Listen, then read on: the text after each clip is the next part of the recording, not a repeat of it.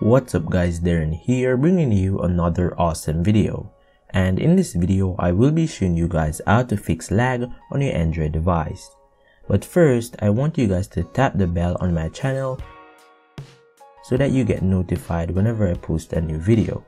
But if you're not subscribed as yet, tap the subscribe button and then tap on the bell. With that said, let's get this video started.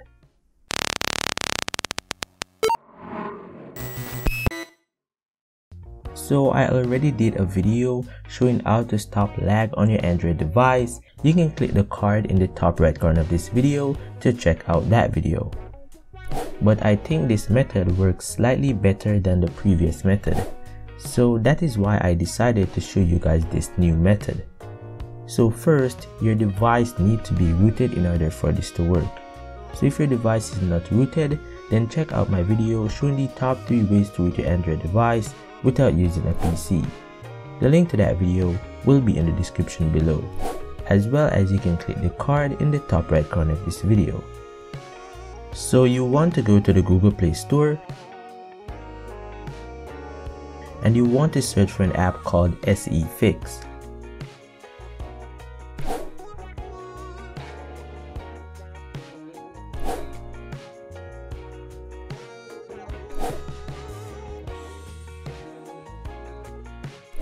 And you want to install it on your device.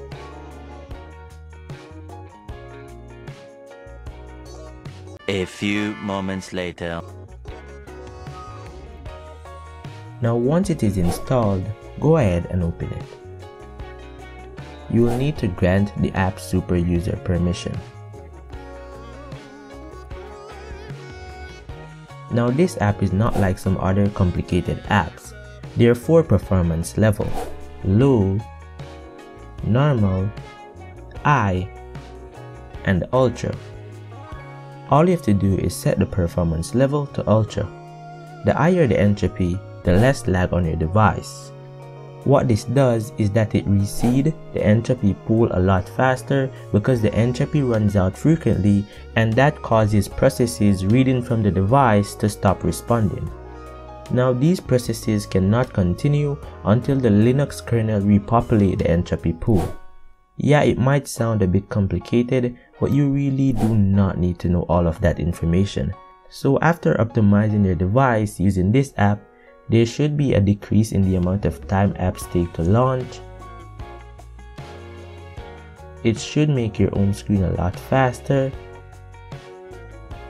Games should run a lot smoother.